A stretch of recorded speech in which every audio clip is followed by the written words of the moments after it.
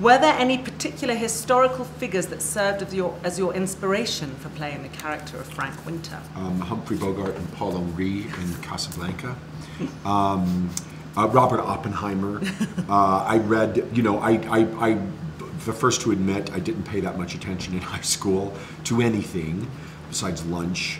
And so one of the great gifts you get as an actor is when you are fortunate enough to get a job like this, you're quite frankly paid to learn.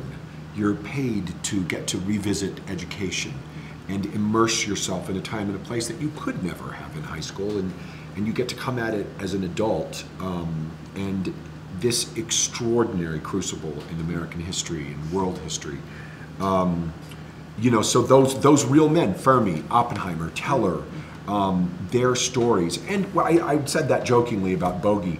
You know, I love those movies from that time and place, and I firmly believe that as actors we really do spend our lives unconsciously stealing from the people that we love and admire and that we've grown up on. And I watched those movies with my dad as a kid, all those war movies, and this job in many ways feels like it's kind of for my dad. So it's much about the icons of that time and place in the history of movies as it is the icons, as superficial as that sounds, the real icons who were so inspiring.